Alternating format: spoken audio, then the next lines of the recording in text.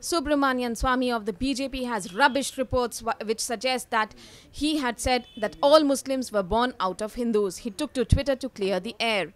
Subramanian Swamy tweeted, "Another lie being spread is that I said all Muslims are Hindus, like Ravan was a Dalit." Swamy on Saturday made a controversial remark in Guwahati that mosque is not a religious place but is just a building that can be demolished anytime. He said mosques are demolished periodically everywhere in the world. Even during the British era, mosques were demolished in India.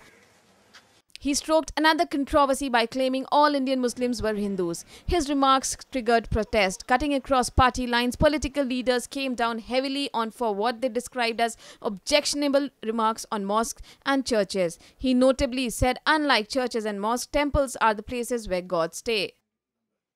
Powered by NNIS.